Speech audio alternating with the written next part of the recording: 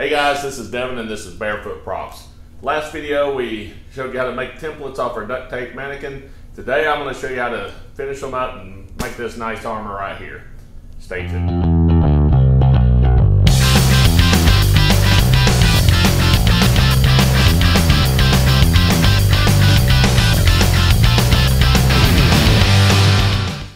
Now, we got to decide what we're going to do with that initial duct tape template creation off the duct tape mannequin. So what I've decided is I want to make these sections here, all these mid sections here, as a leather texture. So I kind of want an earlier age looking armor. So it's going to be kind of a leather texture, and then we're going to trim them all out with these metal bands. It's going to have this neck shield thing that comes up off the neckline that I made. I'm kind of playing around with how that's going to be shaped. I want it to be a little peaked in the front, a little peaked in the back, and kind of low profile on the edge. So what we want to do is we want to add a leather texture to this foam before we start putting a lot of trim or anything on there, because once we get the trim on there, it's going to be a lot harder to do this technique. So every big base piece of foam that I make, I'll put this texture on it first, then I'll trim it out with all the pieces and the extra trim pieces that are going to be metal. So, but this is for our leather underlining. So a lot of times I have used my heat gun for this before, but it's actually fairly convenient if you can get a really good hot iron. Go steal your family member's iron. I was going to say wife, but that would not be politically correct. But this is actually my wife's iron. I may have to get one for the shop if I keep messing it up. But anyhow, my wife's iron I am using to do this, so don't tell her. So anyhow, we've got that. Well, she'll watch the video and I'm screwed. Great. Thanks, guys. But anyhow, we've got this iron. It's already preheated. I took some aluminum foil, wrinkled it up real tight, get it all crunched up, get lots of good wrinkles and creases in it, kind of flatten it out just in some specific pattern. Slap it down onto your foam, put the iron on top of it, and press. So keep some of those heavy creases and stuff in your aluminum foil so it gets those deeper things. And so we're just going to keep working our way down this template, holding some heat on here, putting some pressure.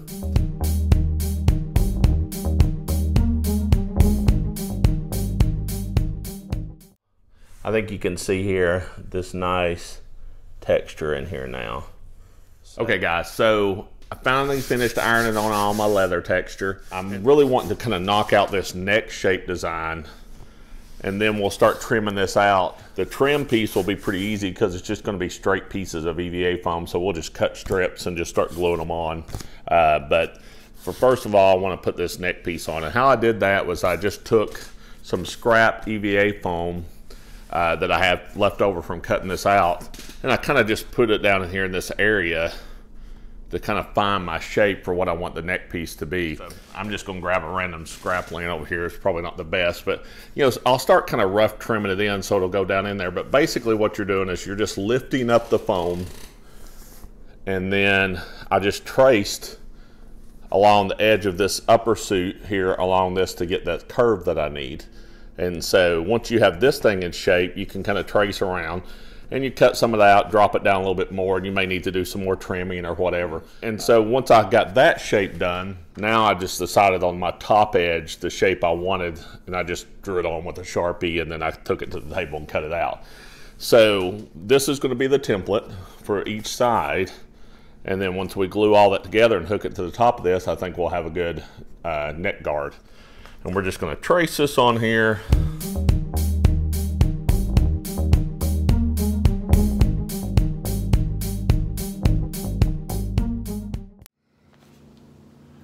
All right, so our contact cement's about dry, so I went ahead and pre-coated this. I figured you'd see me use enough contact cement by this time to know how to put it on. So we put it on both sides until it's almost dry. Usually it just takes a few minutes.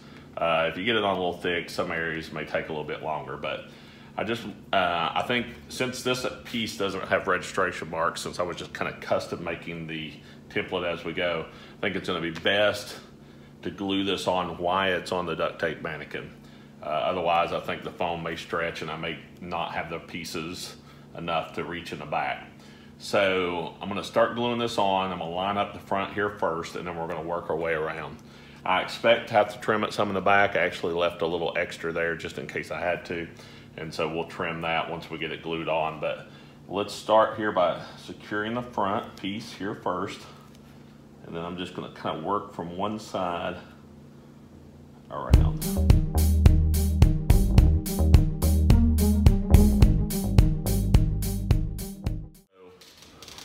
Got this thing in place now. I'm just going around and securing any glue lines here to make sure it's all nice and attached well.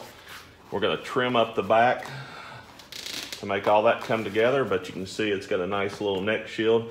When we come up and trim this out, we'll put some ornate stuff on it, trim up these corners here.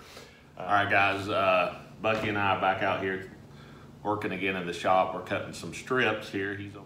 I'm a little distracted. I came out here today to do this, and when I first got out here, all I found was a bunch of pork rind trash, and all my beer was gone on my refrigerator. I wanted to check my security cameras footage a little bit later and see what the heck's going on.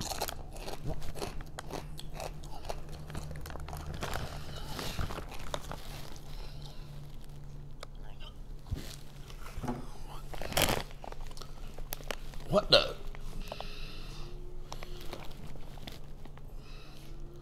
Can't find the damn wrestling channel. Son of a...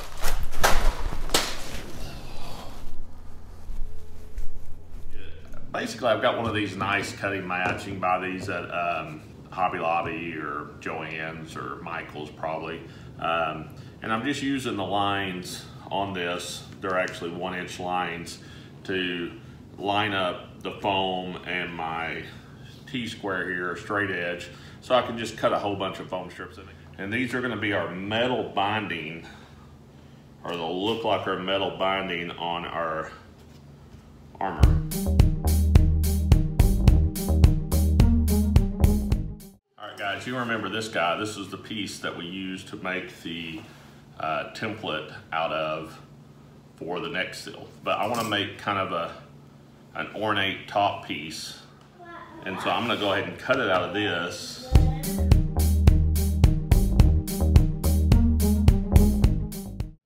So now all we need to do is trace that onto here and make 2 of those. And so I left a little extra in the back again because we will probably have to seam this and trim it some. So on all these little strips, I'm gonna heat seal them first with my heat gun. And that'll do 2 things. One thing is it'll go ahead and take some of the porousness out of the foam so it paints better. But it'll also, on this softer foam, it'll round the edges off a little bit. Soft.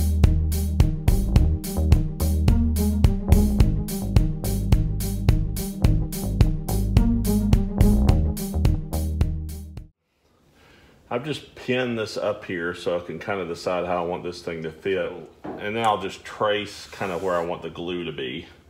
So this is going to be the front trim here.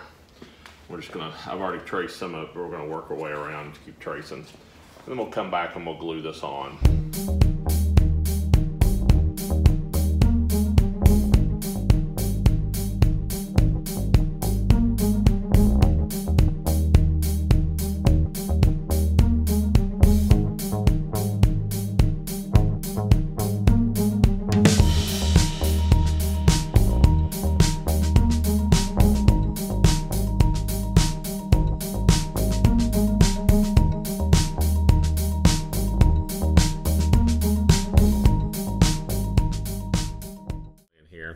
And so I'm gonna go ahead and kind of talk about strapping and Velcro and those types of things and how to put these things together.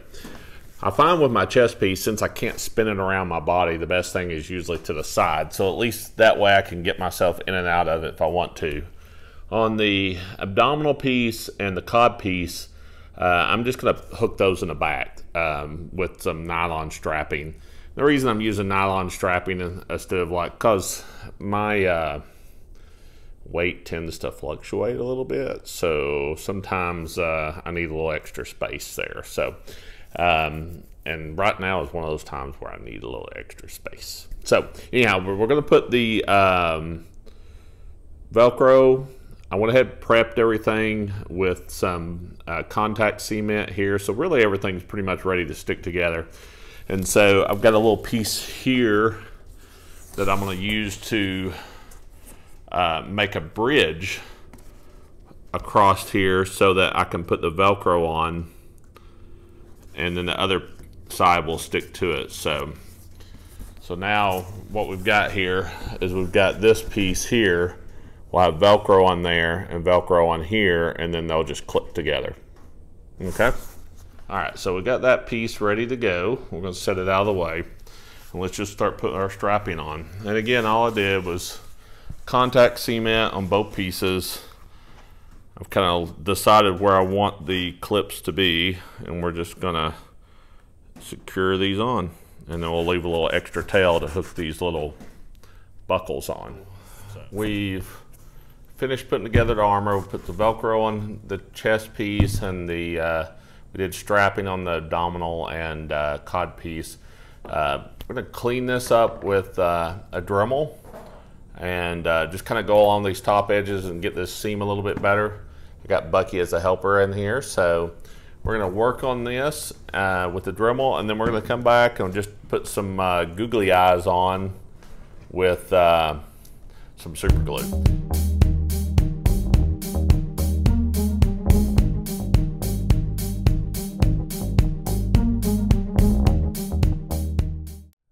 So I've been cleaning up some with the Dremel until my battery died, so I'm charging my Dremel, but meanwhile we're putting the Googly Eyes on for rivets. And I know it looks kind of funny now because you hear all these Googly Eyes bounce around, but once these things are painted, you'd be surprised how much it looks like just bolts. And so it's a really cheap way of getting some nice, round, perfectly round things on your armor that are super lightweight. So.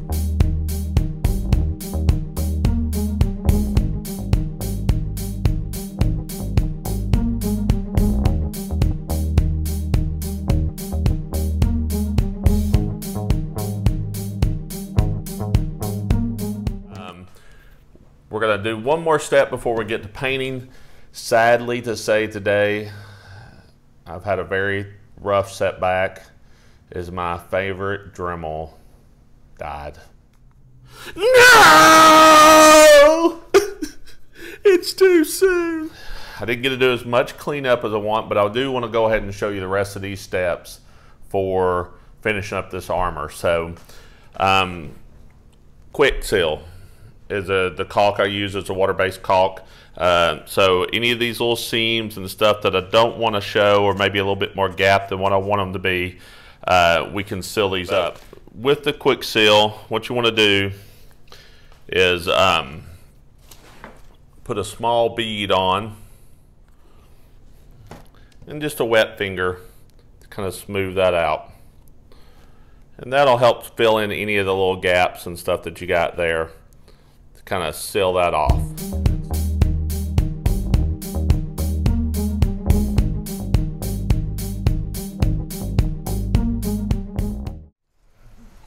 All right, guys, so we're gonna paint some armor. One thing we're starting out with is just Plastidip. I use Plastidip just because it's available most everywhere, and it gives a good seal to it to allow you to paint a flexible coating over it.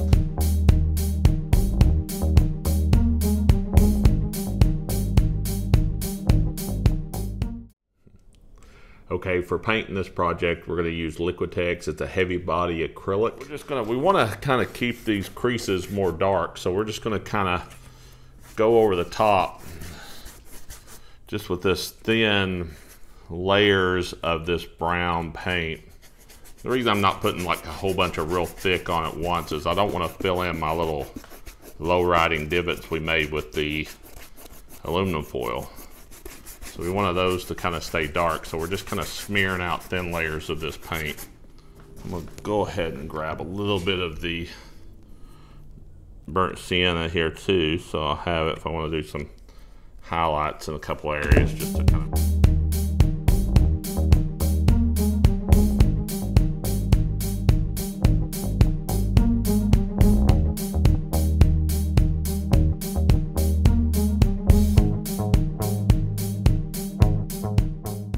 While the leather area is drying, I'm gonna go ahead and start working on the metal.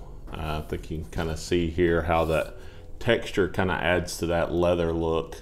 We may have to come back and do a little highlights and stuff once it's completely dry, but I want to see how the color is, and then see how the clear coat will also lighten it up a little bit. So, but I'm going to use some iridescent rich silver for this, but we just want to go around and do kind of a light brushing and just kind of really rub it in there so it kind of leaves a little bit of paint behind.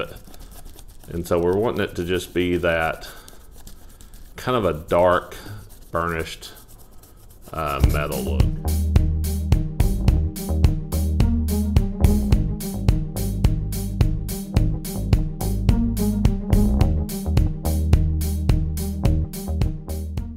All right, guys, our last step here is to do a little bit of rust. I'm using burnt sienna and a fan brush just to put some little, it's like that pits you get into metal that have rust in it. Let's see if I can kind of show this off here. Okay, here's a little area here. And you can see the leather technique too here, so up close here. So just kind of get a good idea of how this is all turning out. So putting all this stuff on after we do some clear coat. So anyhow, this is our finished armor, guys. I hope everybody enjoyed the video. Thanks for watching. Stay tuned for more. I feel like I should be saying something like, you can take our lives, but you can't take our freedom!